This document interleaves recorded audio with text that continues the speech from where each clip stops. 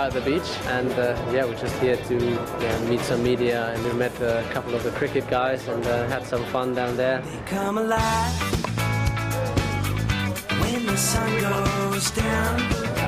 Cricket is not very popular in Germany, so I'm not familiar at all. All I know, it looks a little bit like baseball, but the rules are 10 times more complicated.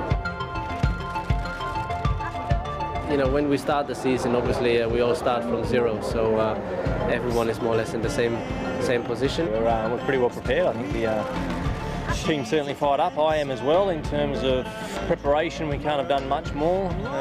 See where the opposition comes out. You know, we've got the number one on the car, and the other one's there after that. So yeah, we will do our very best to defend it. A little bit of rust in the pit lane. Obviously, we haven't raced for a long time, so that's the same for everyone. Whoever's got the least rust will probably do pretty well.